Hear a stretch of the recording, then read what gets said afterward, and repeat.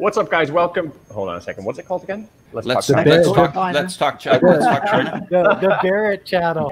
Welcome to Let's Talk China, our first edition before we do our live stream. And I've, for some reason, been given the honor of introducing the series. But how about we start with introducing ourselves? Because we're kind of new to each other. We're not very familiar with each other. So how about we say a little bit about where we're from? And maybe, Kirk, start with you. Okay, well, I'm Gweilo 60. Well, actually, I'm Kirk from Prince Albert, Saskatchewan, northern Saskatchewan.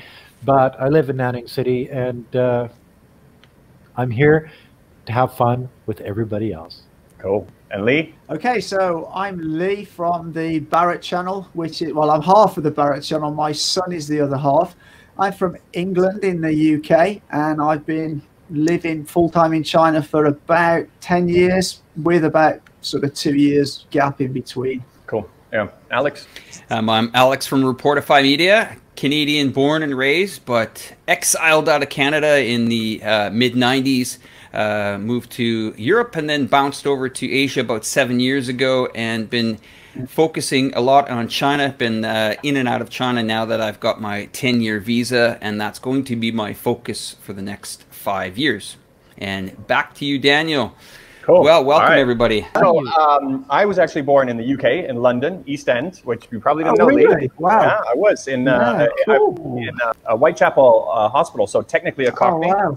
Yeah. So, but when I was 5 years old, moved to Canada, and grew up in Ontario. Now I'm in China for 12 years. I thought actually, Kirk, I thought you were from Eastern Canada. I always thought when I was listening to your video, you got a little bit of. I mean, maybe my everybody says I sound like a doofy. Hey. I can feel my Canadian accent getting heavier and heavier as I'm listening to you too. Lord Thunder and Jesus. Oh yeah, I'll tell you. You know, I did spend some time in Digby, Nova Scotia. Actually, it was in Cornwallis, but close to Digby, in boot camp back in 1977. You know what I mean? No, they taught me how to run for 10 miles with 50 pounds on my back, and life was actually I enjoyed it. But the people in Eastern Canada are great. They are. I had a chef here, actually working for my brew pub here, who was from Newfoundland. He was a Newfie. And he had a really funny story. He said when he first came to China, he was telling his family said, "Oh, so where are you going?" And he says, "I'm going to China." And they kept thinking he was saying Toronto, because the way they say China and Toronto is almost the same. So they kept saying, "Where are you going?" "I'm going to China." "You're going to Toronto?" "No, I'm going to China." And then when they finally got it, they said, "Oh, you're off your fucking head, boy." Yeah, well, it could have been Vancouver. Yeah. But that's 2 syllables, not one. So what do you want to talk about? This is going to be random. We didn't plan anything, so I guess it's going to be a little bit. I got a couple questions. So yeah, I guess we'll call it open mic, and we all know that Gweilo 60 just loves to talk. He does. Do you guys have any drinks on hand? Yes, I do. Yeah. I'm drinking big bottles of Chang beer. Oh, okay. This is a little bit stronger. This is a stout. I'm drinking one of our stouts. I think it's 8 or 9% alcohol. Oh, we gotta come visit you. I've got the Jack Daniels with a Coke. Yeah. So yeah. Okay. Little bit of a party going on down there in Shenzhen, huh? Alex, absolutely. Alex, what are you drinking? Baby duck. Well, I think okay. Let's G&T, man. It's a G&T. It's G&T. Let's give Alex a break, and you can go to the fridge and go get a beer or something. You forgot you drank them all when you stayed with me. Yeah, but you've had lots of time. We've been gone for like 10 days. You have lots of time to go get more. I have. Maybe to get it for you. Yes, I enjoyed some beers last night as well. Maybe too many. Yeah, I think what's interesting, guys, is well, fire away, Gweilo, and then I'll get to some stuff that I want to ask. Daniel, you run like 2 different businesses, an export business and a brew pub. I love you because you run a brew pub, and I got to come visit you one of these days. But how does this coronavirus, everything shut down, nobody out, affect you? And not only just affect your brew pub, but affect the export business that you do. Like there's no ships leaving, there's nobody in the factories making stuff. And then they've got this new 600 policies that the Chinese government brought in that, deferring taxes, deferring bank payments because the government sort of backs the banks, to all of these different policies. How does that impact you? So obviously the coronavirus, in terms of we've stayed shut for quite a long time. This is the first day we've opened, and we're only allowed to kind of do delivery and takeaway. Actually, our front entrance, I don't know if you can see, we've got something blocking it there, and I can't orient my finger on that screen. And they basically have to wait at the door, and we do a takeaway for them. But even now, I guess people are just starting to get aware that we're open for this business, and it's pretty slow even today. But there's stories all across Shenzhen, and I'm sure across China, people kind of on the brink of bankruptcy because of this.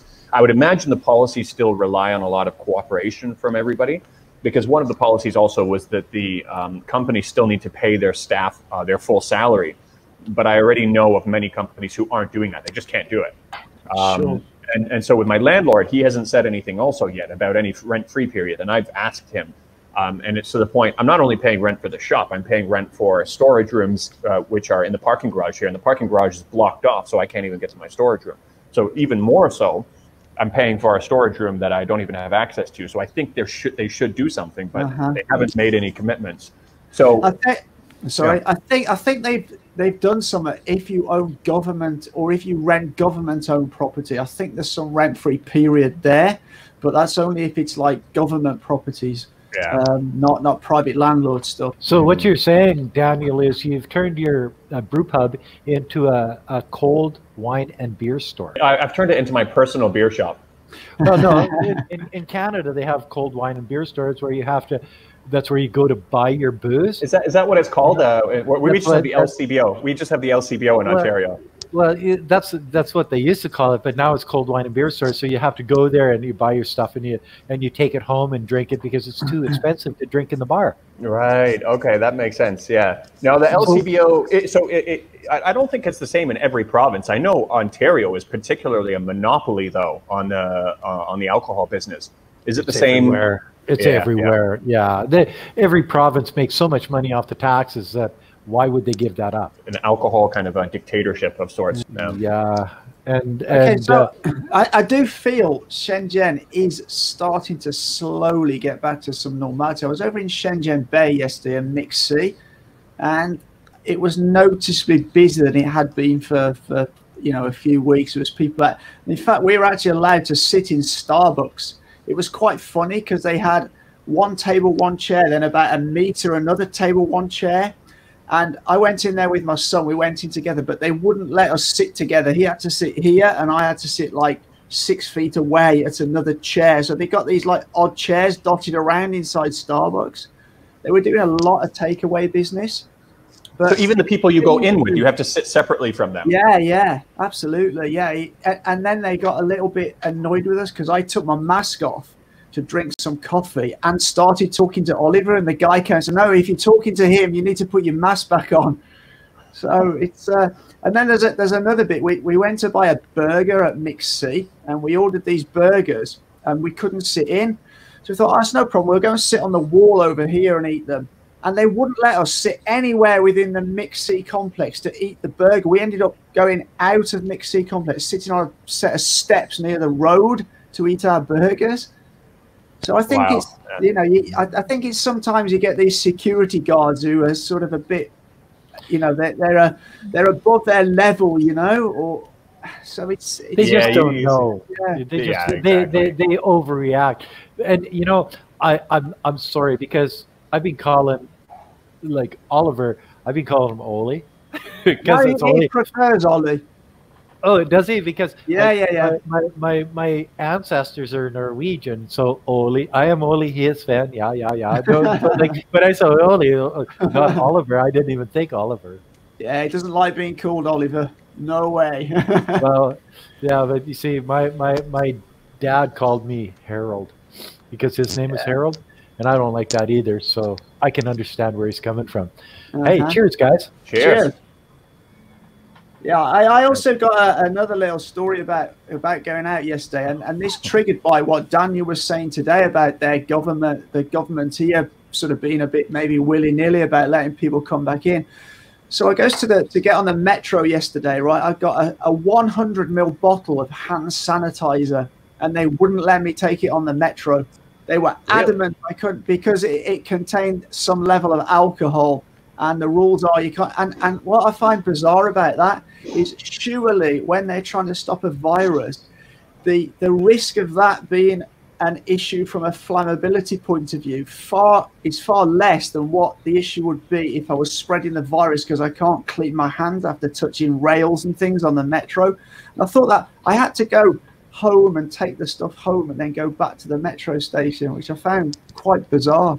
You know, yeah, if they knew, I mean, Kirk and I, they probably wouldn't let us on the subway, because as Canadians, I mean, also you, Alex, sometimes we're 70% alcohol after we're done at the bar, aren't we? But actually, yeah. I before I left China, I've always, we were going down to the Mixed Sea to eat supper with friends, and I had a bottle of brandy. Well, actually, it was a mixed bottle of brandy in one of my little water bottles, and I'm going in. They said, no, you can't take that on. And so, because it could be anything.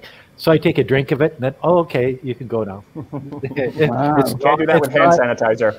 Well, but the idea was, well, we don't know what it is. Well, it's drinkable. Okay, it's okay. Yeah. But this is in Nanning. Nanning is a little bit more backwards in most places. Actually, though, international airports, they do that too. If you go through with like a baby sippy cup or something like that, or they get you to take a little sip of it, and then you're fine. So yeah. But you see, with the situation, Lee, and the examples that you guys have given me about having to take back some hand sanitizer, not being able to talk without the mask on. I mean, we can at least say that there is a protocol in place. We can at least say that people are following the protocol, and they're doing everything that they can to make sure that this is followed, so that they try to prevent this outbreak. But can you imagine trying to implement something like that in Australia, United Kingdom, Canada, or the US? Yeah. Would everybody be like you, walk home, take it home, or would there be, we'll call it, altercations?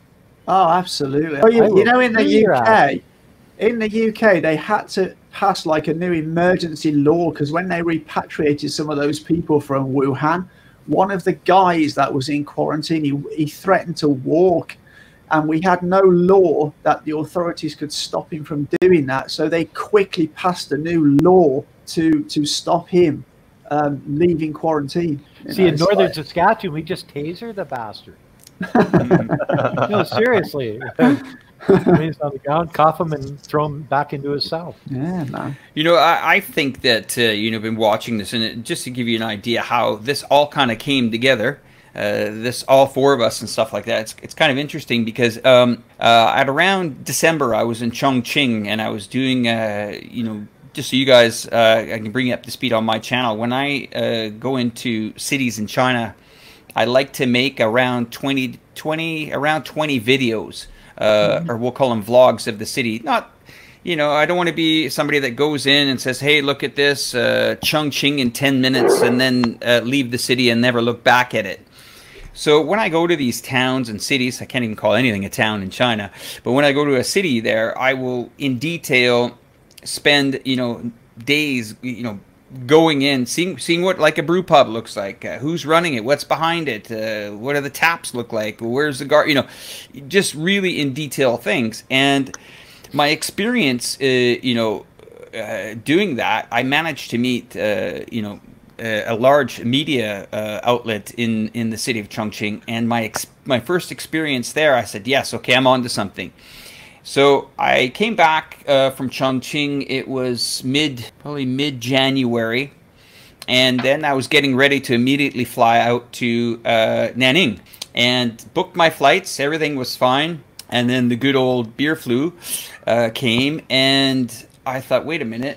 I started seeing something that I've never seen. Okay, I saw it maybe during 9/11 when the attack was on America. I've seen airlines were shut down for about, we'll call it 5 to 7 days. But the speed that this started to happen, I said to Gweilo, I said, I'm not. He said, "Hey, look, unfortunately, Alex, we're going to have to cancel Yeah, he's you going to coming." come over and see me. Yeah, I'd already booked, got the hotel booked, everything, and he says, "Sorry, but I'm not going to be able to. I'm going to have to cancel. I'm heading to Canada." And I said, "I don't think you are." And Wei Feng was cooking, and I said, "Forget cooking, start booking. You better start booking to Thailand because it's whack-a-mole for the airports here." Yeah. And the speed that they shut down China was... They shut me down in one day. So what's we couldn't go Kirk's anywhere. favorite airline at the moment? Then is it Air Canada? I'd say fuck them. Oh, did I say that out loud?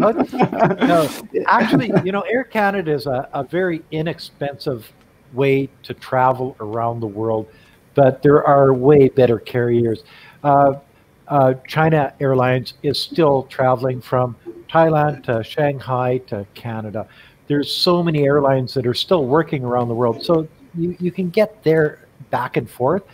But South Korea, if you go to South Korea or transit through South Korea now, if you have a temperature more than 37.5 Celsius, they will quarantine you for 14 days. Bingo, bango, you're done. And Thailand hit the list yesterday with the United Arab Emirates. Exactly. We're on the list now. Yeah, I have a friend who's a pilot in Dubai. He said, "Can't bring my girlfriend out from Thailand to Dubai, vice versa. I'd like to see you, Alex. I saw you last week." And I was like, "What's up?" "Oh, Thailand's on the list." So now we've got Italy on the list, we've got Thailand on the list, we've got Turkey on the list, we got Iran on the list. Malaysia showed up. Didn't Malaysia just show up now? Yeah. So what do you guys think about this Iran thing? You've got, it was 38 or 40 some cases, but there's 13 dead people. Oh, and today they've lying? got like 50 that have recovered. It's Already? like I don't know. they're all over the place. Yeah. I don't know if you guys saw the news, and I don't know how true this is. I just received it before this video. But they're saying that the strain that was tested in Iran is completely different from that's what I'm hearing. Yeah, exactly. It didn't originate even in China. Now, again, I don't know. I've constantly seen a stream I've of conspiracy theories on my channel. Washington, D.C. Yeah, I have too. Yeah, I've tried Chinese scientists. Yeah, I've done some research on some of the early patients. Can you see the anti-China haters? If we say something like this, they will rip us a new asshole. You know what I mean? Like it will be. I don't usually tackle it. Yeah, I don't usually tackle it because you know what? I mean, there's been a lot of people who have constantly said, well, look at the number of flu deaths in the U.S. this year. It's way higher than usual. People are saying that if it originated in the U.S., then people wouldn't have even been testing it for it, so they wouldn't even know. But I take them just as all conspiracy theories for now, because you can just go down a deep rabbit hole with that, and you can get into all kinds of things. So I take it for face value. Sure, yeah. I accept that it appears like it originated in Wuhan, but there's a lot of people out there that are definitely convinced otherwise. Well, actually, there has been some science. It's to do with these markers in the samples they've taken. Some of these markers didn't appear in people from Wuhan, but they appeared in people like Kirk says that had come from Washington and Shenzhen. These two places have different markers to these people in Wuhan in the whatever it is, the DNA or the virus RNA makeup. Yeah, and I think it's the DNA. So that there is something. And obviously the longer time goes on, the more they're going to find out about this virus. But I think the Iran thing's very interesting.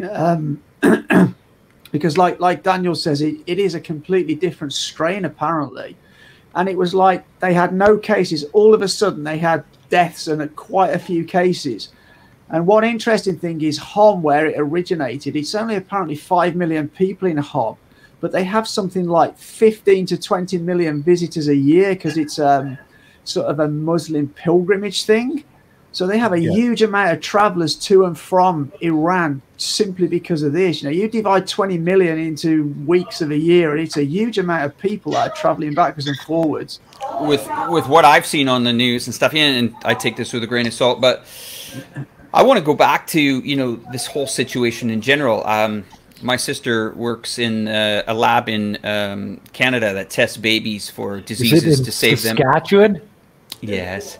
And she had said to me weeks ago, she said, look at, the numbers that came out from the CDC in the United States, anywhere from 11 to 17 million people die of the flu. Even the commander-in-chief, Donald Trump, yesterday was actually saying the same numbers that I was spitting out to some of my recent online chats. And the people don't really want to... That's not something to be proud of, by the way. No, it really is. That's what I was thinking. Sorry, I'm just saying that in some sense, he's trying to say to the public, which I've been trying to say to the public, let's do a comparison here against the numbers, and let's compare the flu numbers to the current numbers. Now you're going to get people saying, but it's different, but it's different, but it's different. So when I was having this one-on-one debate with a lady that was in California, she just said, borders should be closed, nobody should be allowed in the United States of America, basta, end off. And I said, so then what has America done with what the United States done with the flu season? Have they shut the borders down from the flu? And she says, oh, but we know how to contain this, and we know how to prepare for this. And I said, how? She says, well, we take flu shots, but we don't want the government to make us take these flu shots. We want to be able to take them on our own, and this flu shot's bad. And she was kind of like one of those anti-vaxxers. She was an anti-vaxxer. Yeah, okay, no problem. So then she pushed forward on this, but we know how to contain this flu. I said, well, then why is there 50,000 people still dying? And she said, well, it's because, that's what the flu is. Well, we interviewed the doctor in Wuhan yesterday, Kurt and I, right from the hospital. And the way it was real. I know this guy personally.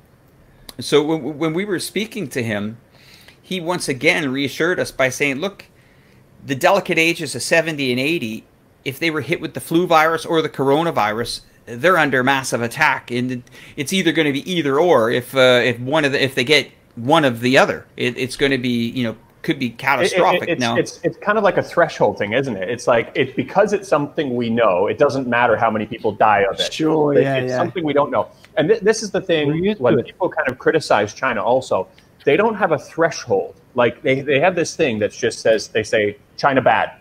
And they don't have a threshold where they say, okay, after so many hundreds of millions of people have been removed from poverty, after this kind of an infrastructure development, after this kind of a development from China, they don't have a threshold where they all of a sudden say, well, hold on a second, let me think about this differently.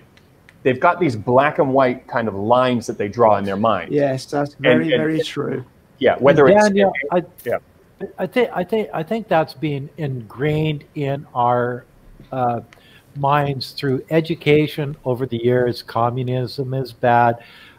Both Russia and China, Cuba for sure, and you go back 100 years and there was head taxes, there was exclusion acts, there was everything to keep that evil yellow fever out of places like Canada and the United States and Great Britain and places like that, where you're just seeing another form of it now that is as racist and screwed up as it was. Because you've got these bullies like Trump that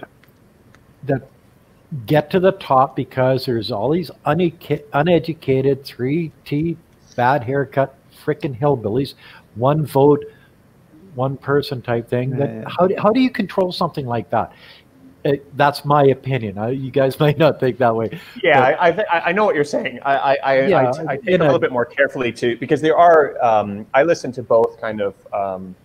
Left-wing and right-wing media, and there's a lot of really highly educated, obviously right-wingers who voted for Trump also.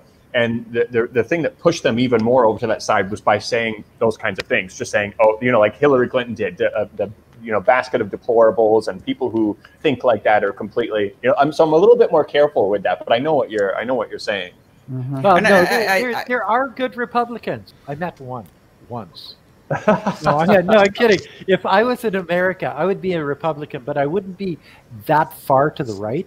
There's levels of right and left in any political system, but the idea that they have that at the pinnacle of the United States government right now, Ooh, that's a scary fucking thing for the Canadian, the Canadian population being so close and saying, "Oh, this used to be our big brother." Now, a lot of people are saying, "Yeah, I don't much like my big brother anymore." Yeah. Well, I mean, my take on this is, can you imagine somebody else at the helm of the United States there right now? I think Bernie Sanders? No. I mean, his conversation to the public yesterday, and Daniel, you made that comparison, but he came out and he says, "Wait a second here, the Democrats went after him and said, you cut the budget for the CDC." He cut the budget that was massively inflated, but they're still getting more money than what they got during, the Democratic side. But you got to take away from this guy, and here's how I view him in power down there. I don't look at him as a politician, and I never can look at him as a politician. I look at him as a businessman, and he has this swamp that he knows that he has all this bureaucratic tape that he's got to get through. Now, when this happens, which it is happening right now, they're being, the general investment public thought it was immune to grounding 80,000 flights a day on the world. They felt it was immune to seeing cargo ships sit in the ports in Singapore and Shenzhen. They felt that their economy was immune to it. Now, as of Friday, Monday, Tuesday, Wednesday, even Thursday, I'm looking right now, I'm looking at the futures right now. They ain't looking good either. So they have the guy in there that I think is the guy that, if you're going to go through this crisis, is going to be able to navigate it through. He's going to say, look, we're going to have to do some policies like China's going to do. We're going to need the Fed to come in here, and we're going to have to go zero rates for 2 years because our economy is about to get smoked.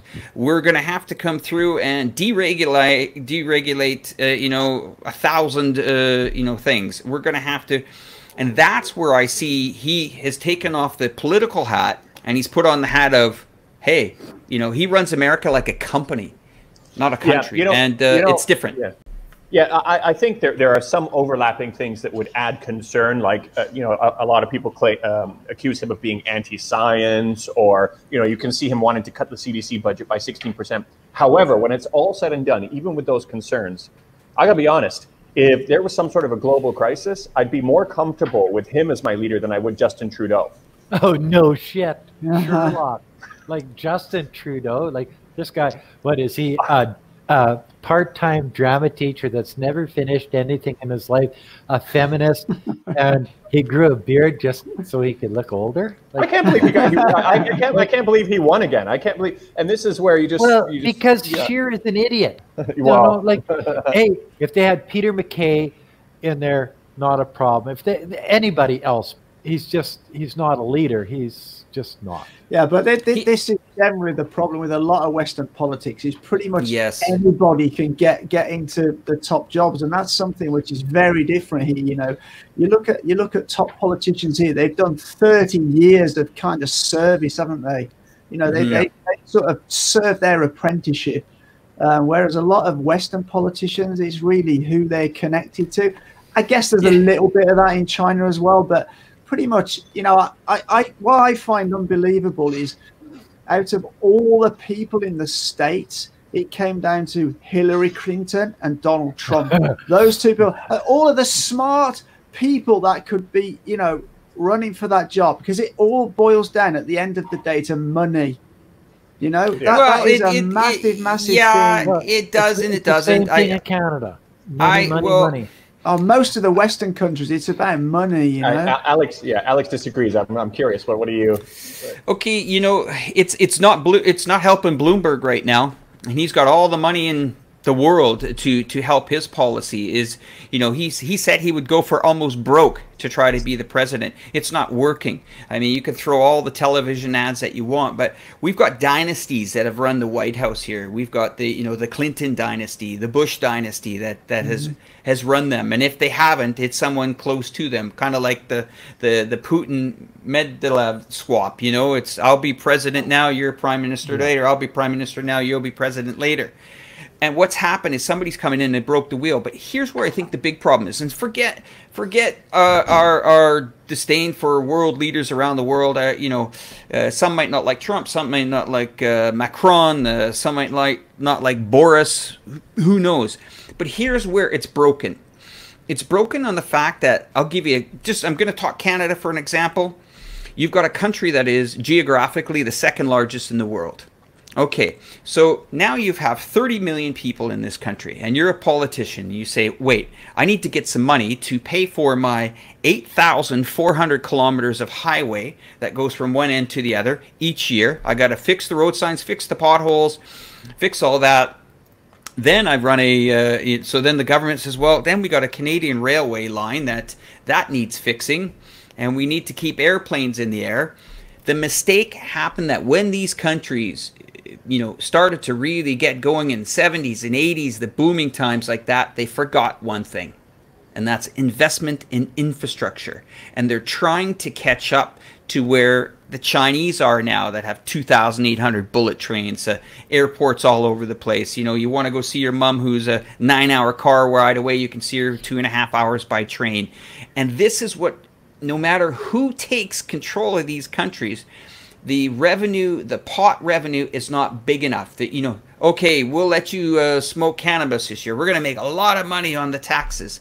Well, there's a downside. The medical system now has more people dealing with, heightened anxiety. They don't know where it came from. Could be from that. It's all these things that they're trying to play all these hats to please everybody, but there's just not enough people, not enough money, not enough commerce, and what can we blame them? I mean, the best example I can give, and then I'll hand this over to someone, is, and I've been in the restaurant business too, Daniel. I was with Earl's for quite a few years in Vancouver. Even if you gave me the keys to a restaurant and you said to me in Canada, your rent is free, your electricity is free, and even your water is free, all you got to do is pay your salary and pay the goods in and out and your taxes, I'll sell you the restaurant for nothing. I wouldn't even imagine to do that, even in Vancouver. Even if you gave me free rent, and the deck is stacked against you. Well, it's hard. Exactly. And when you have a government in Canada that allows anarchists to stop the trains and stop the roads and stop all this stuff, and the government, Trudeau, he's an idiot, says, oh, well, we have to talk to these people. These people they have no political position in Canada. They don't speak for anybody except for outside interests. When you get to that position in a country, how would that go over in China? Would Xi Jinping and his boys say, "Oh, that's okay. We'll go talk to these guys"? No. What do you think they would do? They would throw their ass in jail. They wouldn't do it again, because jail is hell in China. There's so many things. There's so many things. Okay, you finish? Yeah. Well, no, but see, jail is hell in China, and it's not a place where you get a free television, you get a free bed, all the food you want to eat, you got a gym, and all this other stuff. When you go to China jail, you get treated like shit. You get shitty food, and you do not want to go back there ever again. I got a bunch of things I got to address here. Are you finished or no? You gotta go. You keep going. If you gotta keep going. You go. You know what I'm saying. No. So yeah. Well, there's a few things. So one, in terms of infrastructure and the way the political system works.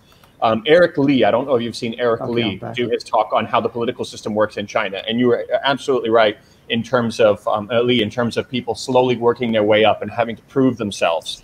And then in the West, especially in America, you've got lobbyist groups, obviously, that back people and pay a lot of money to get these people elected, and you have to ask yourself, what kind of a return on investment are these people expecting? And you end up having them work. Yeah. And there are plenty of people that show that, but. I got to say something against, in terms of dynasties you're talking about, Alex, the thing that people will say to somebody like us who points that out, they'll say, well, what about Xi Jinping? Xi Jinping's removed the term limits, right? And he's in power. And that's something I struggled with in the beginning. And it was back when, because I was not really necessarily pro-China or anti-China, but I consumed a lot of anti-China content. And when it was clear that he wasn't looking for a replacement. I was the one sharing those, what was it, like the Financial Times articles where they said Emperor Xi and they had him in emperor clothes and stuff like that. And I said, this is messed up. But the thing is what you got to look at is you got to look at, and for me, opening this bar and seeing what's happening in China, there's a lot of positive that's happening. And he has this war on corruption, which he's kind of fighting right now. And there's a massive difference when I first arrived here in 2008 compared to now. And if he changed right now, while he's in the middle of this war on corruption, there's a very high chance that it would go back. It would get reset. And there are provisions in place for Western governments that when they are fighting a war, that they can continue on for a certain period of time. I don't know if he's expecting to continue on forever. I hope not. But I see why he's got to do this now. And then if you look at the trade war also, these guys can just wait it out. They can wait until Trump is done. If Trump is too hard a nut to crack, they'll just wait. They'll wait till next year. It's only China are all about playing the long game. They don't care about a very short termist. They much more see the longer game. Absolutely. Yeah, and I think they do have 50-year terms. And so their understanding. Right. And so I think it's really important that he finishes what he's got to do here, and then pass the torch. But the one thing I want to address too is in terms of Kirk, is some of your perceptions about what would they do if people were blocking roads and stuff like that. I think that's a little bit off because here in Guangdong we had some protests not too long ago. It was in November or December, where they were protesting, I think it was in Maoming, they were protesting a crematorium. And it got really violent. That will be the one where they're burning hundreds of bodies a day, 24 hours a day, right? Yeah. It's coincidental that we're talking about that. But what they ended up doing was finally the government said, okay, and they canceled it and they gave everybody amnesty, even the ones who got like a little bit, violent. Okay, Daniel, but that's a little bit different than trying to shut down the economic powerhouse of a whole country. Your trains are shut down. They shut down bridges.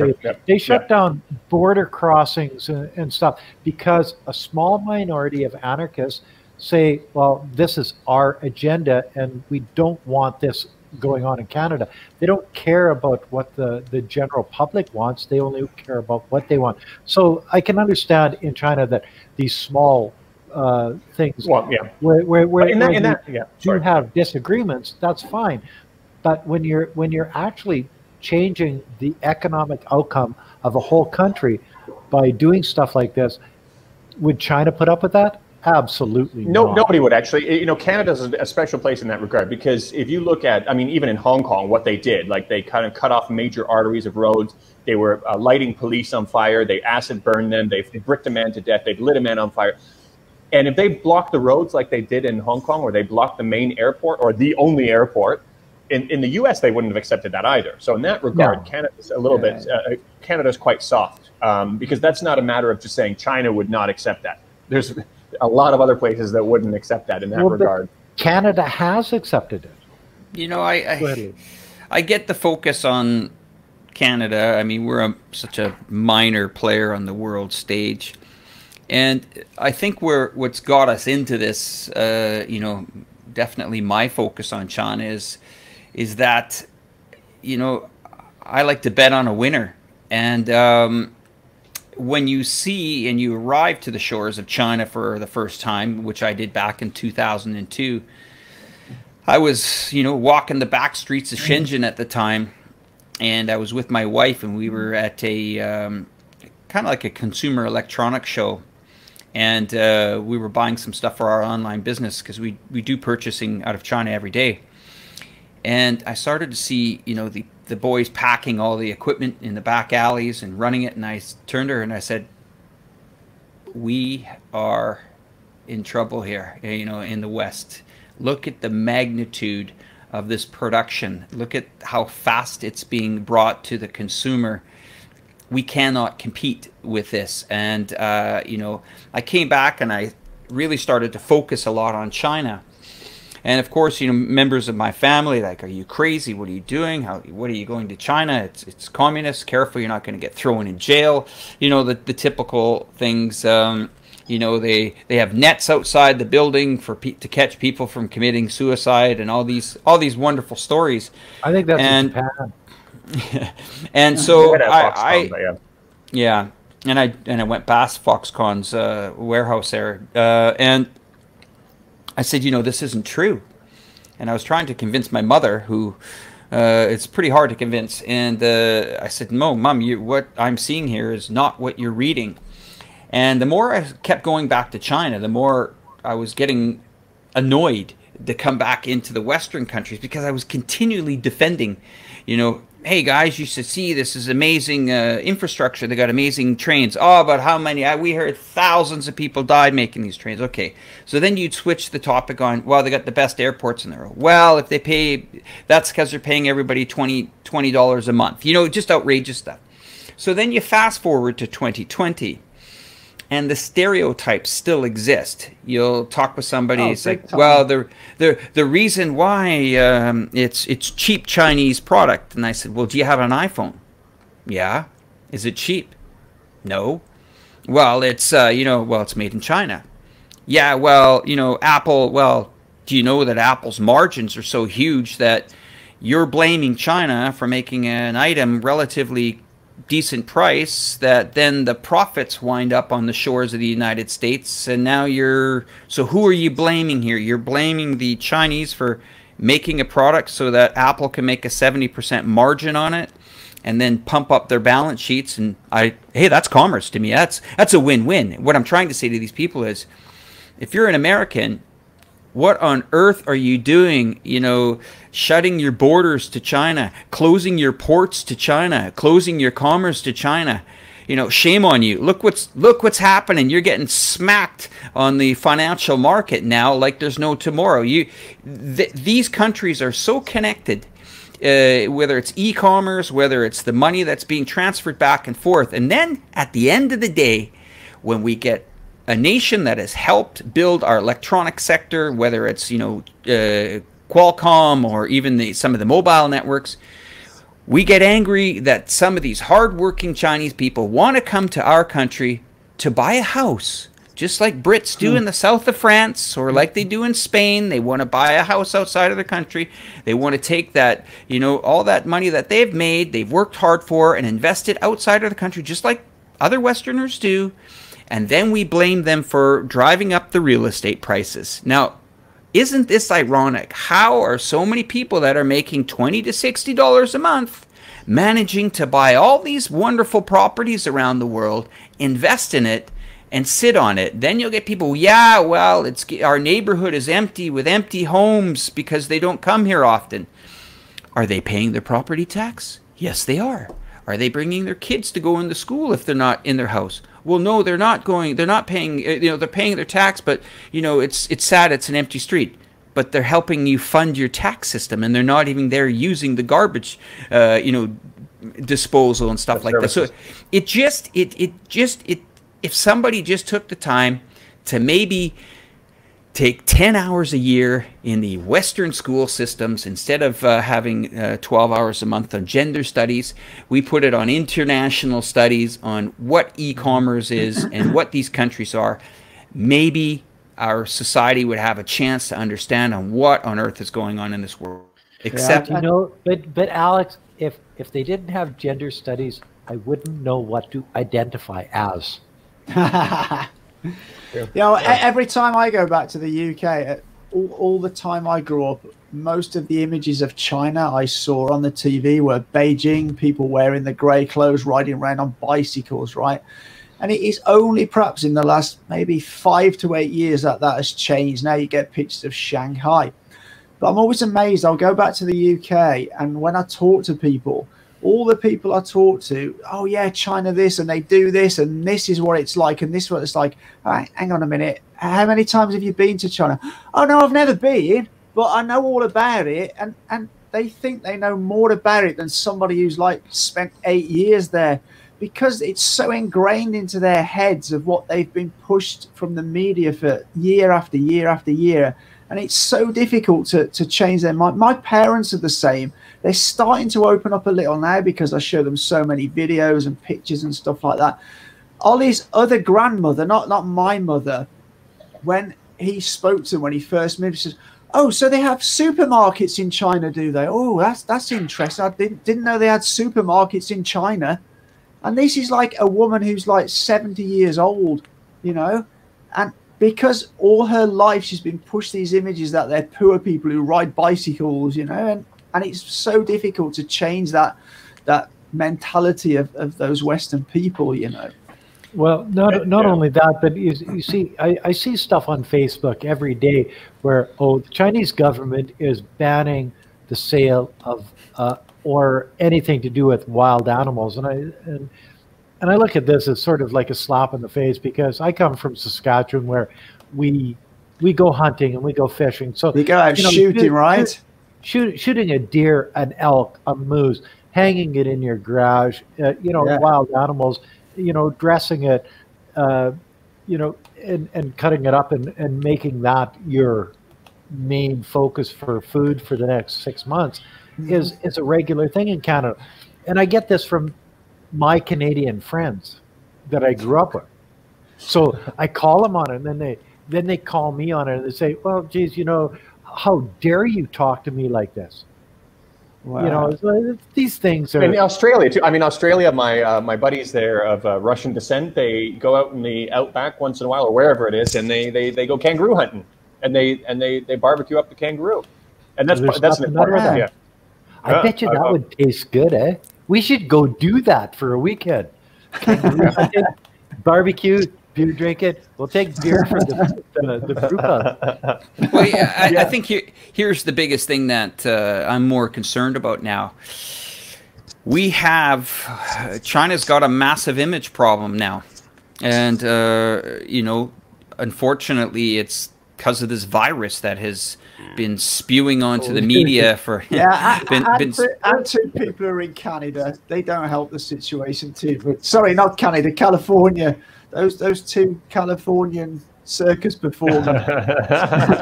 Oh, the California clowns. Yeah, the California clowns. Well, you see, I think. But how do we get past this? How did we get past this now? I mean, we're at a crossroads now. People are just. You know what? The thing is if it wasn't this, it would be something else. They're always going to find something to villainize China on, and it really affects you. You know what? I mean, when I first came to China. Even the first 5 or 6 years I was here, I was living here. I was enjoying my life. I was living in the village areas of Shenzhen, 7th floor, no elevator. The first 2 years I lived here, I didn't even have air conditioning, so I roughed it the first couple of years. And you can imagine. Tougher than me, man.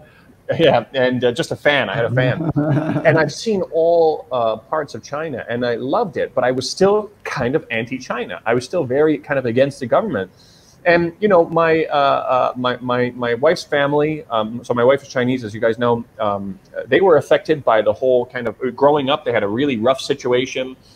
My father-in-law, he was almost labeled as a counter-revolutionary or whatever it was when he spent years raising this pig and selling it. Got a little bit of money, and the other villagers got jealous, and so they were affected by the system. It was terrible here.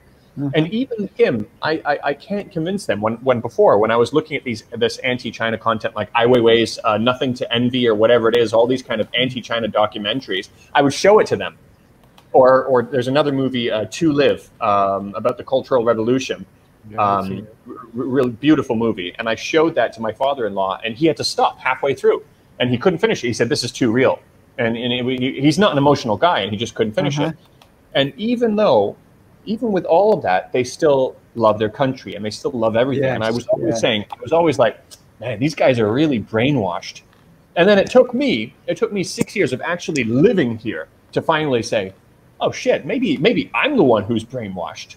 Maybe it's me who's brainwashed. So it took me, and I think I'm pretty open-minded. I think I like to think about things from different angles. It even took me 6 years of living in China to all of a sudden change my mind on it.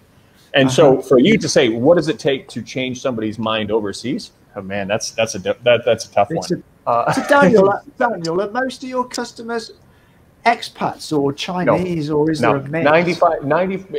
So most foreigners who open up businesses here, they have mostly foreign customers, but ours is 95% Chinese. Oh, wow. Okay, so if we were to show up, all the other three of us were to show up at your bar, would you charge us for the beer, or could we just do this like on a Beer's on me. Beer's on me. a free Yeah. tab? As long as as long as you guys behave. As long as you guys behave. It's, no, we can't guarantee that. Daniel, how long can the beer that you've produced and stuff stay bottled? So, I mean, it's so it depends on the type of beer. We put all of our beers in kegs. So there's a few things that will make beer go bad. One is one is obviously time. One is temperature. So we keep all of our beer in cold rooms after we keg them off. One is UV, but UV doesn't get into our stainless steel kegs, and the other is oxygen. And so with oxygen, we purge our kegs 3 or 4 times with CO2 before we fill it. So we have pretty good control of our oxygen levels. And then depending on the beer type, hops, and we have some pretty hoppy beers here. Hops is a natural preservative. It acts as a natural preservative. So some of our more hoppy beers, ideally you want to drink it fresh and get that fresh hop flavor, but they can last like 6 months without a problem. Okay. So most of our beers, have been, some of our, we've got some beers have been sitting here for a while. We've got some new ones in the tanks. But have you stopped producing right now? So, no, sure, go ahead. One second. It's like, so you're making all of this beer, but there's nobody coming to your door. So what do you do with it? Do you drink it all yourself? Because Gweilo will come and help you if you need anybody to drink it. Dan, I can be there tomorrow. You know that. Oh, I see. It was a loaded question. As a Canadian, I have the ability to be there basically tomorrow to help you drink all your beer. This is the generosity of Canadians that we're famous. Exactly. I'm just thinking about you, man. Take one for the team. And do you have food there as well at your Yeah, we do. We've got a kitchen here, but now that we're opening for delivery, we're not opening the kitchen. I don't think anybody's going to order out. I mean, we've been cooking at home also, and most people, they don't want to order food from outside right now. Everybody's kind of cooking at home. So it doesn't make sense for us to reopen the kitchen, but we do have a kitchen. Are you buying your food from the wet market? What's that? What type of food from the wet market? Sorry. All 100% wild animals. No, seriously, are you buying your food from because when I'm in Nanning, we only buy food from wet markets. We don't buy. So we've got suppliers. So suppliers, they'll probably get it from wherever the places are that the wet markets get them from beforehand, before it even arrives in the wet market. And we have to place our order the day before, and they deliver it in the morning. So they're big food suppliers. So not really wet markets. We don't have somebody going out. Unless we're creating a new dish. Yeah, just something interesting. I've had, in all the time I've been in China, I've had less food poisoning than when I was in the UK. And I put it down to that. When Chinese people cook food, one, they slice the meat generally pretty thin before they cook it. There's not many places in China that cook great big like roast joints of meat. And also, you look at the temperature they cook a lot of stuff at. They get those gas ring in the UK, you can turn it from low to medium to high. Here, it's like either on or off, isn't it? It's like a jet engine under the wok. So when that food goes into a wok, it is seriously seared. And I think that goes a long way to killing a lot of bacteria in the meat. That's actually diesel. What they're hitting that sucker with. No, seriously. I know lots of cooks. I used to do immigration for a lot of cooks going into Canada. That's freaking powerhouse diesel shit.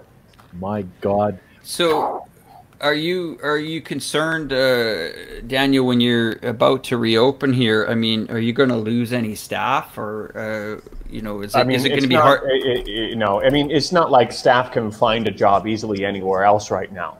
So we've got them on retainer right now. We're still paying them according to the law, and that's not a concern because it's not like people can find a job anywhere else right now. Everywhere is kind of in the same boat right now. I was listening to to one of the economic ministers in China today, and he was basically saying, look, we're gonna flood the market with money. Now, I don't know what that means. I mean, free money is good, but you know, even loans at very low interest rates and even flexibility, it's almost like asking somebody to double down. Well, I think China financially have a lot in reserve. You know, you just look at their foreign reserves of American dollars. Oh, the government, yeah, aren't they? You know, they've got so much money they can throw at it if they need to. There's something else that's going on, and I mean, Alex, if you're into money markets, if you've looked at some of the speculation about what China's doing with their money in terms of slowly moving towards potentially all of a sudden dropping a bombshell in terms of how much gold reserves they have, and then changing the renminbi into a gold reserve currency. There's a lot of really smart people talking about this. I've got a friend here who's talking about it, but there's also a guy on YouTube called Mark Moss, and he's a Bitcoin guy. He's really into Bitcoin, but he did this analysis on what he thinks China's doing with their currency, and it's yeah. I think they've got a few tricks up their sleeve. Yeah. What I mean about the government's one thing, but I mean, how do you filter down the money to people like you to keep the lights on and keep the staff paid? That's what I'm getting at. It's going to be difficult. I mean, so for me here, I mean, we're, if the landlord doesn't give us any concessions, obviously we still have to pay our staff. I'm going to have to infuse the company with some more cash. Like, it's just, it's not, and there's a lot of people, if you imagine huge kind of franchises or companies that have multiple locations, it's going to be really, really hard to recover from this. Sure. I mean, we're going to see. I think we're going to see a lot of people go out of business. Like I said, this is worse than 9/11, and people don't realize. I mean, you're seeing sensational headlines. You know, Japan has now closed all its schools until the 2nd of March. You've got Saudi Arabia barring pilgrims from the Mecca. I mean, it's just you've said everybody go home, watch Netflix, and talk to us next quarter. And I think it's going to take China a long time to get back to normal, because I think even when it's free, people are going to be nervous about going back to restaurants. And I think Daniel made an excellent point in his video today about now that they're still letting flights come in. So that the situation is getting better in China, but getting worse everywhere else around the world. So what's the situation like if people are flying into China? Are they going to bring it back in? You know, it only takes one stupid person to set the whole thing off again. But once again, this isn't really, I don't want to sound insensitive here, but I mean, this is, did anybody ever see what happened to SARS? They never found a vaccination for it. It just went away. No. Yeah, and it had a high kill rate. MERS had a high kill rate. The idea is that Weifang and I are like, our basic idea was to go back to Canada, but Canada's cold right now, and we know that this virus doesn't like warm weather. So we're in Thailand. We don't know that for sure. I don't think there's any. Well, actually, it comes from doctors and stuff. I'd rather believe doctors than undoctors. You know what I mean?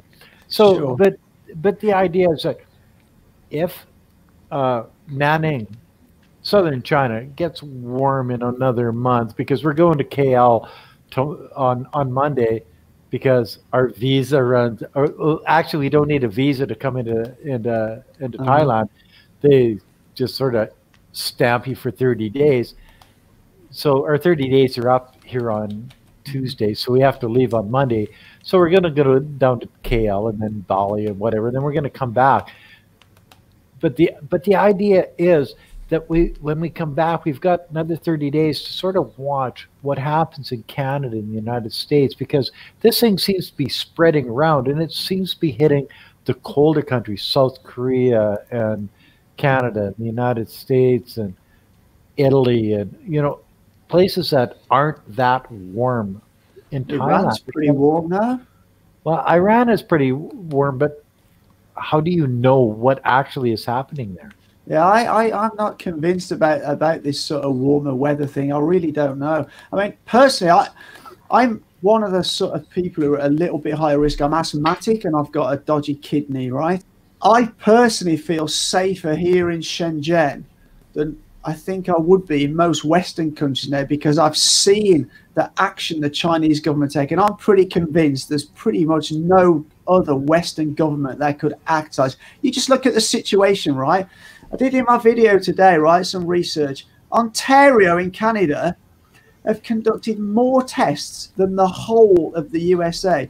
Up until, I think, the 26th of February, the USA had conducted 425 tests. The UK has already done 7,000 with a fraction of the population. You know, the USA, and apparently some people are commenting, oh, it costs like $3,000 to have a test in the US. Yeah, of and course. I'm thinking, personally now, you'd be at more risk going to some of those Western countries than staying here in China. That's my thought. That's basically what we're saying. Is I say, well, okay, do we go back to Canada, or do we go back to Nanning? You know, after it's all said and done, okay, she's getting warmer in Nanning. It's still cold in Canada, on Vancouver Island.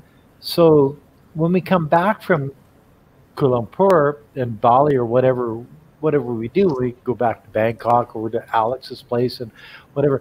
So what is our end game is, damn, you know, maybe we won't go back to Canada. Maybe we'll just go back to Nanning when we started, because I think that the Chinese people have it more under control. Definitely, the Western people could ever do. You know what I mean? In the UK, they have such. I think I looked at the latest figures. We have something like a 97% sort of rate of hospital beds already taken. Yeah, we have most countries, we have like virtually no capacity whatsoever, and they've already said in the UK, if this kicks off, people are just going to have to stay at home, basically. You know, because we won't have room in the hospitals. That's the bottom line. Well, and one of the things that just shakes my ass is the only reason that we're going back to Canada is because Wei Fang has reconstructive surgery on her chest because she had cancer. Okay, so July or August, and they sort of zero in on a couple of months when they do this. Okay, so we're going back for this in a time like this where the hospitals could be full of these coronavirus people. I don't think I want to put my wife in there. And as a Canadian, because we have free health care and all this other stuff, because we pay our taxes, we can put that off for an indefinite time period. Sure, yeah. So maybe next summer isn't the best time to do something like that. So maybe going back to Nanning is the best scenario for us. You know what I mean? You know, my live stream yesterday, I was on this live stream, this American live stream. It's kind of like a conservative live stream. I got absolutely pretty much hammered by everybody in the chat forum, and even one of the guests when they said to me, we need to shut the borders of the United States. And I said, okay, well, you know. They should shut the borders of the United States. Because nobody likes Americans. Leave them down there. Their beer is shit.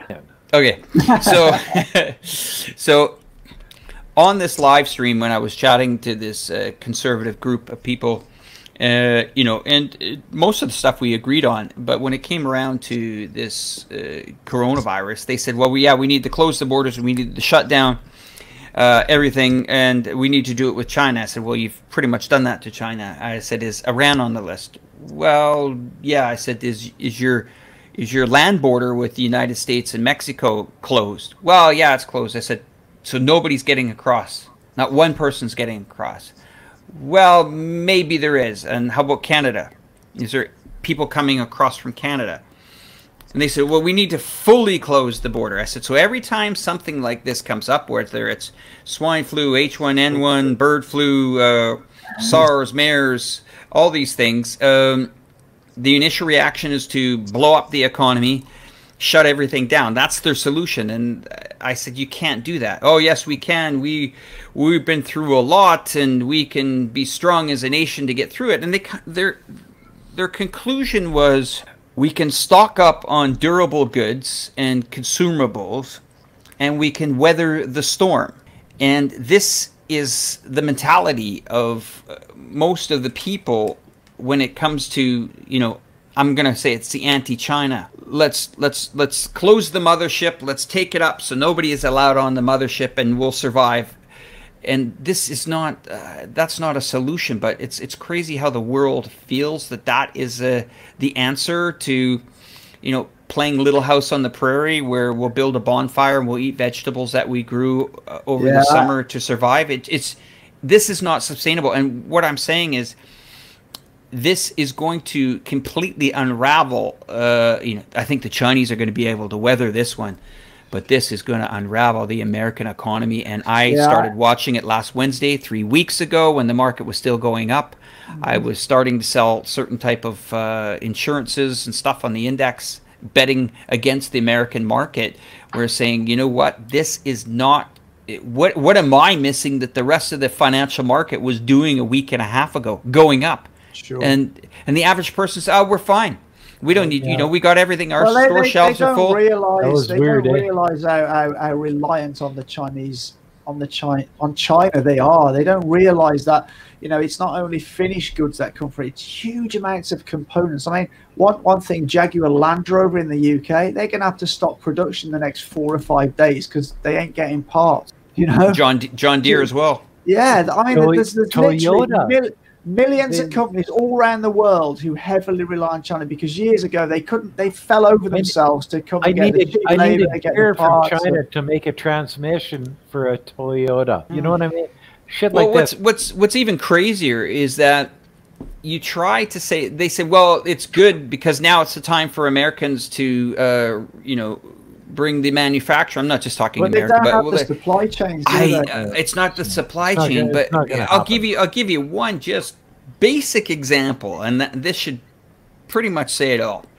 If you were to open up, let's say, a manufacturing, and I'm not talking an assembly plant, which most people think is manufacturing. Assembly plant I look at is somebody ordering brakes, steering wheels, and parts from China, and basically building a Lego car, but we'll call that U.S. manufacturing.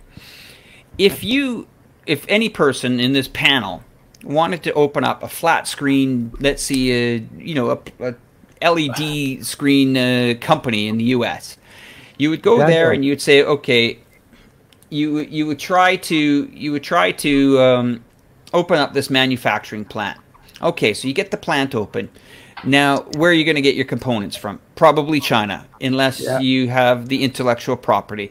Is somebody going to risk $1 billion to try open up, you know, a plasma screen plant that then will be walked over by the United Auto Workers or some union that will come in there and just crush the bottom line, and then it's over? And I just don't get that people don't quite calculate that into their equations. They seem to think that this manufacturing is going to be replaced overnight. And I actually don't think it's ever going to be replaced. It's not. It's never going to happen. Only for very specialist sort of high-end stuff. But for the general consumer goods, it's never going to happen in a million years. Is he coming back? Oh, can you still hear me? Can you yeah, still, yeah. I had going back. I'm on my mobile phone. Just drink it all yourself, Dan. I have a question for you, Daniel. What would be the strategy as a business owner inside of China to reboot when you're ready to go? What have you thought about that? Have you thought? What? I mean, there's. I mean, other than just doing the best you can do, there's not much else you can do. I mean, these are all things that are based on kind of outside elements here. Everybody's kind of suffering the same. The only thing we can do is try to kind of outcompete other people. Just, you know, do a better job at marketing, but everybody's going to be kind of trying to do the same thing. Yeah. There's so many outside kind of calculations and influences at this point that there's not much to, Yeah, see what I see. Variables you can't control. I think I have to ask, Daniel, is your beer better than your neighbor's beer? Well, that's what it's got. It is, yes. Of course, I'm going to say that, whether it is or not, right? But that's exactly it. You just have to do everything better than everybody else. But that's what you do on a regular basis, anyways, right? Basically. So, yeah. Do you think there's going to be, guys, and this is for the whole panel and everybody to kind of think about it, and it's another question I wanted to ask, is you know, the businesses rely on the domestic market, of course. When you got 1.3 to 1.4 billion people, that's kind of good to have the domestic market. But two parts of this question. One is the international tourist and traveler to China, are they gone? And number two is, when you reboot this market, is it the Chinese are going to travel less and become unified and travel within and spend money? Which, you know, that's kind of like a two-part question. And Chinese are going to go out and do whatever the fuck they want because they're Chinese. They want to see the rest. From traveling. They want to see the rest of the world. Yeah, they'll travel. They don't love care going abroad. And they got lots of bucks in their jeans, boy. I tell you. Yeah. What about the international market then? Is it dead on arrival then, basically? I think tourism or tourism. I mean, I don't even know what is does tourism really make up a huge percentage of the Chinese kind of domestic economy? I don't think it does. No, I don't think it has a lot to do with China makes a lot of China makes a lot of the economy for foreign markets, especially, you know, because a lot of the Chinese who travel abroad are the big spenders. When they go to like America, Canada, Europe, they spend a lot of money. I think those countries will suffer a lot if the Chinese tourism drops a lot. But I think it will rebound pretty quickly. It did after SARS. I think what's going to happen is probably what we're going to see is China will probably have some sort of a campaign to get everybody to kind of do whatever they've got to do in terms of, you know, I don't know how it will, whether it's just as basic as spending in the local economy or something like that.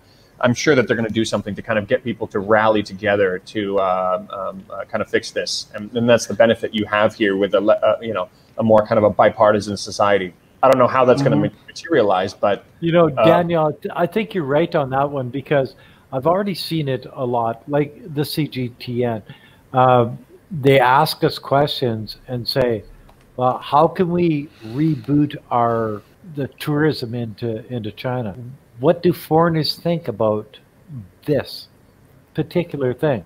You know, so yeah, I think that's one of the things that that's on their mind at this point. You know what I think they'll do? I mean, as crafty and as smart as they are, I think they will. I think that they will go on a blitz, like you said, Daniel, and they will go on a promotion campaign, and they will invite international big names into the country to have one massive celebration and party over an extended period of time to say, hey, look, this person's coming. But my last one is, do you guys think they'll rename Wuhan? No.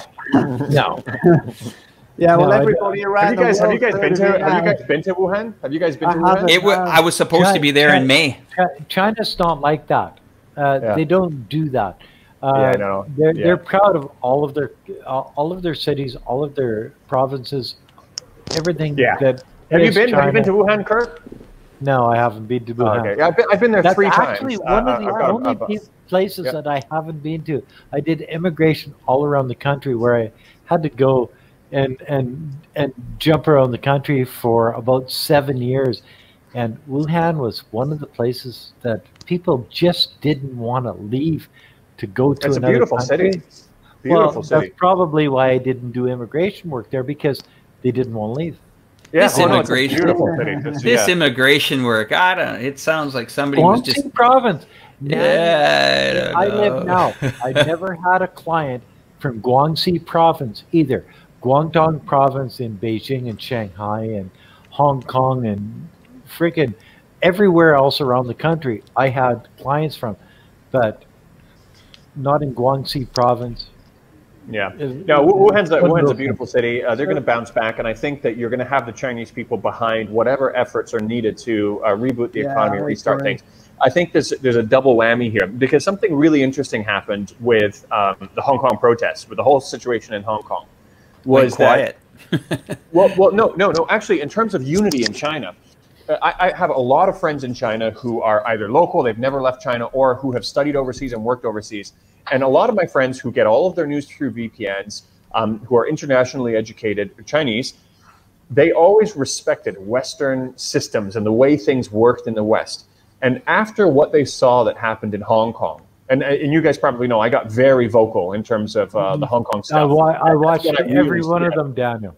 Oh, nice. That's what I flew there as well. I did a report there as well. I flew You there. actually got pissed off. So what happened? Yeah, what happened was that all of these people who respected Western systems, Hong Kong made them re-examine and said, you know what? I'm actually not so sure about this anymore.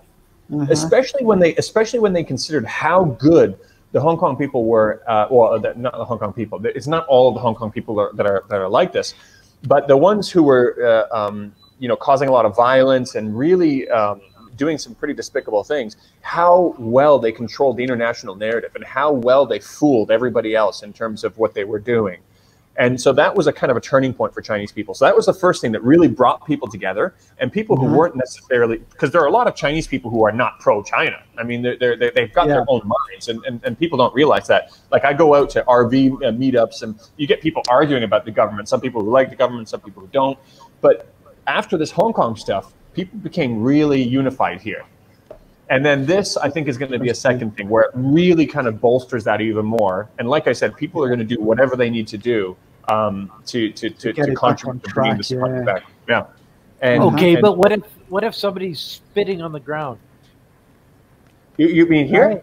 Right. They're walking their dog down the street, and he shits on the sidewalk, and he just walks away. Is that Paris? I mean, Canadian values. You know what I mean? So there's not always just the good stuff, but there's the bad stuff in China. So, and you look at it in a Canadian way and say, well, if my dog shit on the ground, well, I'm supposed to pick it up in a little plastic bag and stick it in the garbage. But in China, now it's the sweeper's job. I mean, sorry, go on. Yeah. So in areas here, it's getting a little bit better, and they've put boxes all around with free doggy bags that they give out to people. And I mean, that happens anywhere. I've seen that happen in Canada also, where somebody left their dog shit and walked off. Yeah, it's Paris. It's in Paris. But then take it to the next level. You've heard it every day. I saw one of the California guys' videos the other day, right? He had some sort of about motorway service toilets, right? But then he suggests that that's what they're like all over China. I could take you to the UK to some motorway service toilets that are equally as disgusting. But it's about and yesterday I was out. We saw this little poodle, right? It pissed on the floor. The woman got tissues out and started mopping up the dog piss. You know, so it doesn't matter where you go. You know, you could take obviously it doesn't matter where you take are. images in California. Syringes on the streets. Understanding. Well, so let me tell you something. So the thing you've got to keep in mind, and so these things happen, right? I've seen, and I've mentioned a couple of times, like, you know, for example, I've seen people throw garbage, and I'll like go there and I'll pick it up and I'll put it in the garbage for them to just shame them. And there was about 2 months ago, there was a lady, she let her dog shit and left it. And I went up to her and I said to her, I said, look at this. I said, this city is beautiful. They've put these things here for you in case you didn't bring out your own bag. And I told her, and then she said, ha, ha, ha, ha, ha. And then she kept walking. I said, house pee. And I got really angry at her. And I said, pick it up. So it does happen. But here's the thing. People know about that. There are people out there who are representing the bad of China enough. And they're over-representing it also. And that's why I feel like I do compensate it on the little the good side. But you got to keep in mind a few things about those two California guys. They were always YouTubers. They've been YouTubers for years. They have saved up tons of footage, and they've got a particular narrative that they want to fill. And they've got hundreds and hundreds of hours of footage that they can comb through to pick out these instances of bad and represent it as the vast majority of what happens. And they're deliberately doing that. So if I do that, if I go out and say, I just yelled at a lady because she didn't pick up her dog shit, which I've done, all it's going to do is remind people that bad things happen everywhere, and that's already represented. That's already exactly. That's what I thought about Daniel's video that really hit home with me is if you're living in a fucking trailer park, you know what I mean? Absolutely, You're gonna see trailer park. You see, Daniel, you hit that one perfectly because you guys were low end turds.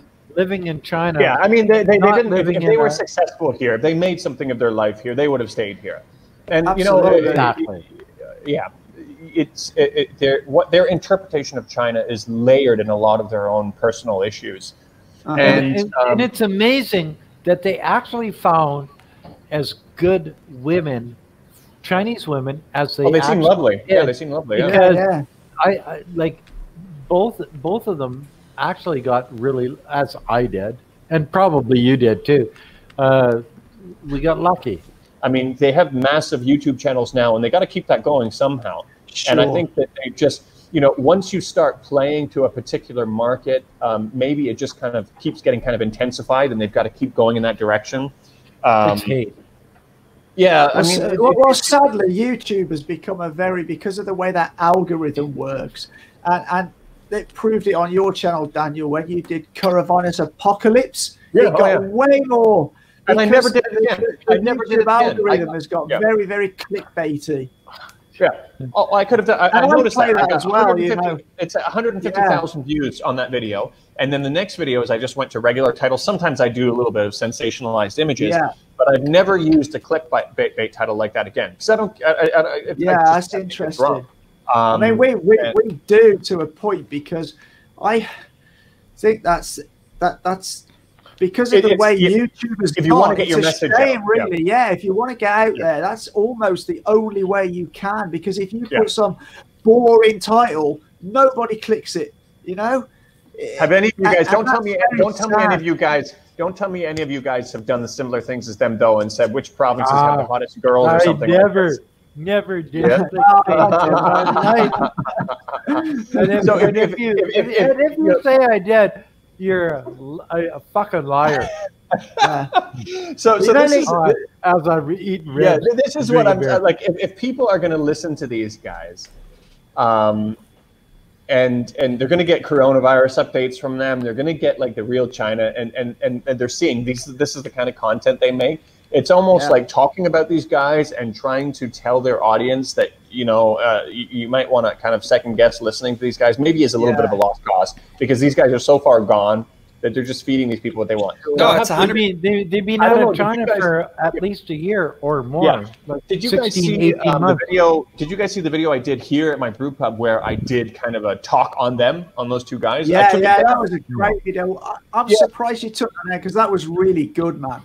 Yeah, I just keep kind of going back and forth on it, whether it's like it kind of cheapens us to talk about them too much, because they're just, I feel kind of dirty even mentioning their names. And well, so I took it down, but I did onto my main point. I did get a lot of people coming over saying, "Wow, I found these guys because of the coronavirus updates, and I thought something was a little bit off on them, but thank you for making this video. Now I know to be even more careful with them." So it's not that it wasn't useful, but I don't know which direction to go with on that. I like Alex's idea about showing the positives and focusing on the things that, like you said, Lee, about showing things that people will notice and say, "Oh, wow, I had no idea China was like this." You know, when I did my 4,000 kilometer road trip that I uploaded, people just couldn't believe the quality of the roads all the way through China, you know, all the way to Sichuan province and back.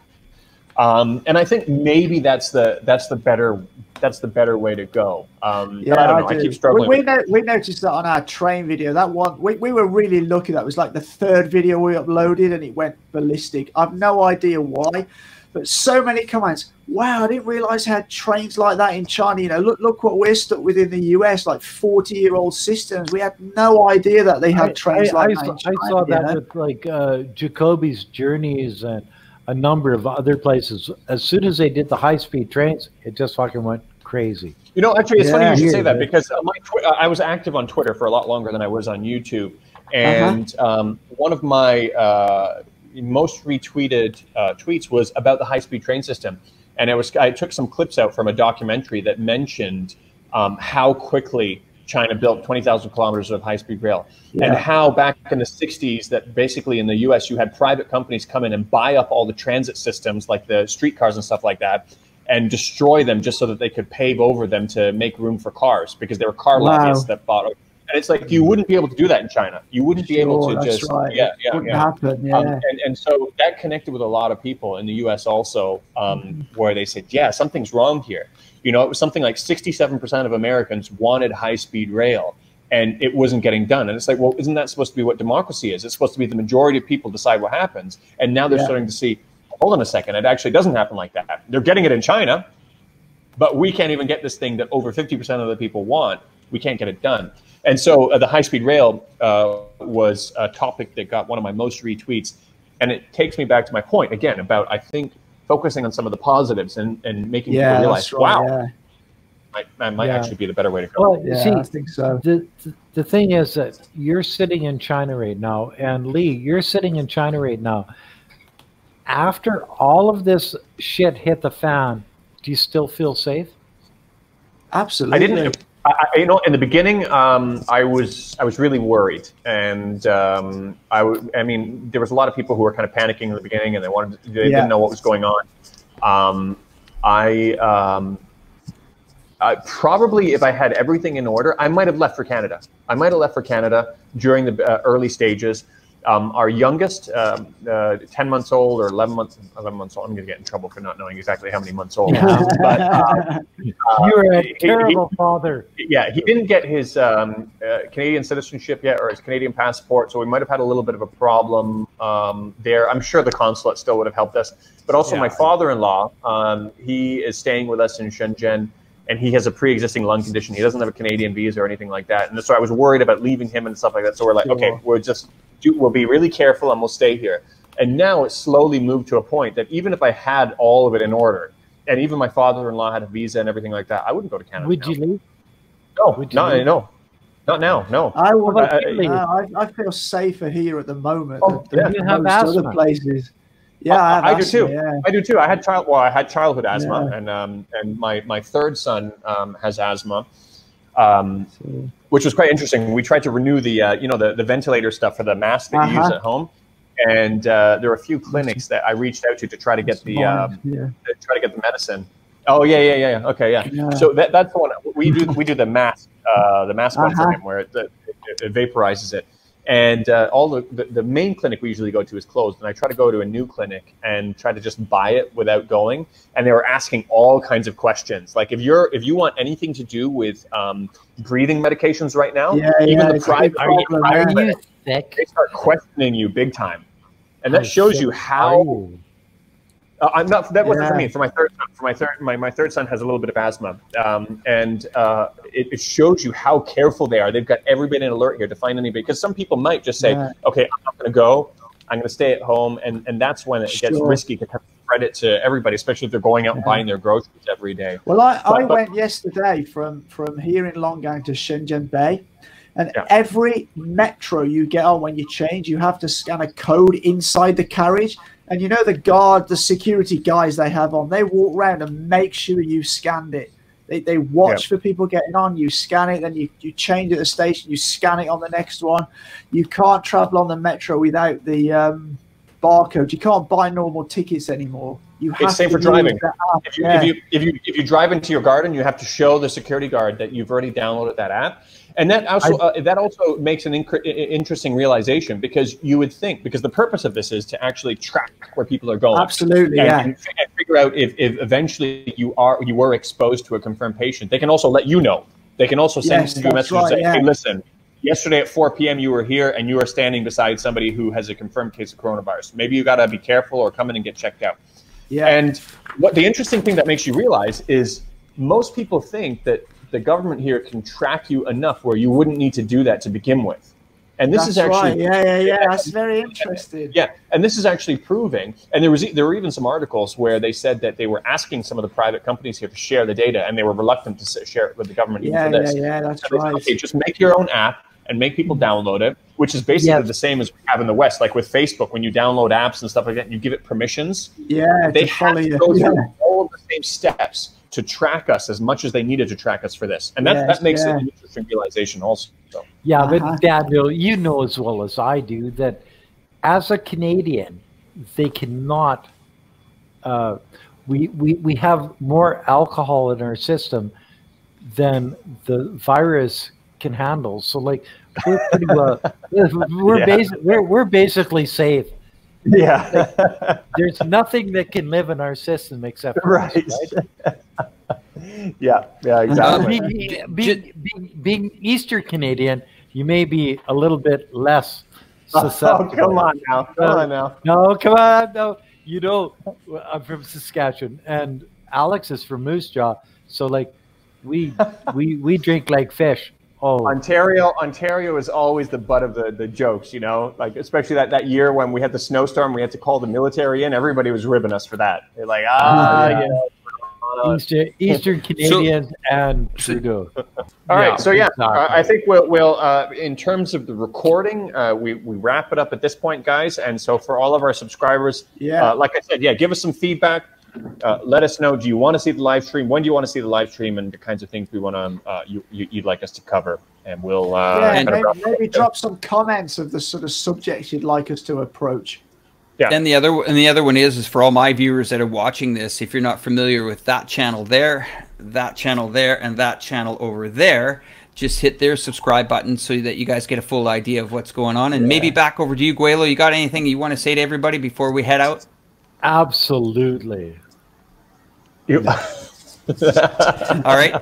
So from me and the panel and everybody, you guys have a great time, and we look forward next time coming to you live on all our channels. As always, take care. Cheers. Good night. Need a refill. Take care of yourself and have a good time.